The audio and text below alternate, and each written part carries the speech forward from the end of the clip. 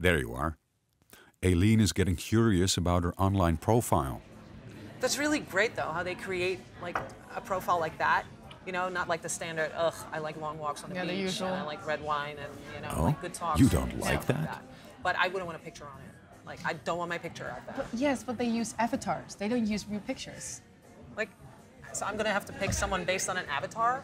Yeah. I mean, I have to see a picture to see if I like someone.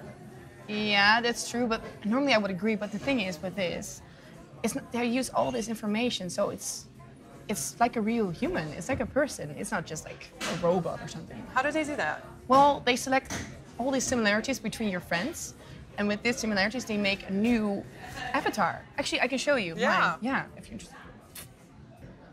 Look. That's She's blonde. crazy. Is that a real person? Does that person No, exist? this is an avatar, so it's not a real person. Online and offline identities are not exactly the same.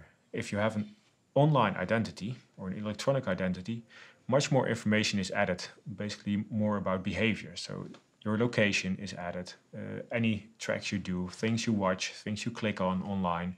It's all added and becoming part of your online identity. Wait, can I use that picture to create a fake Facebook so I can harass my annoying loud neighbors? Oh, the ones upstairs? Yeah. You can. That would be so cool. Do you think it's legal to create a fake profile like that? Fake account, you are not allowed to make it on Facebook because according to their terms of service, you should use your real name.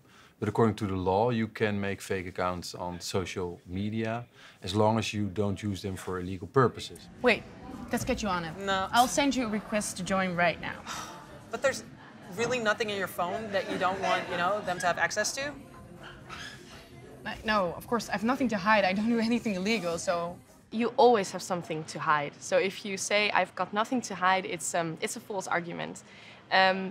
If we have nothing to hide, we potentially wouldn't have a social life because we need to have something to hide in order to give meaning to different kinds of social relationships. So if I would share secrets I would share with my friends, also with my mother or my employer, it would sort of reduce the meaningfulness of that particular kind of relationship I have with you as my friend.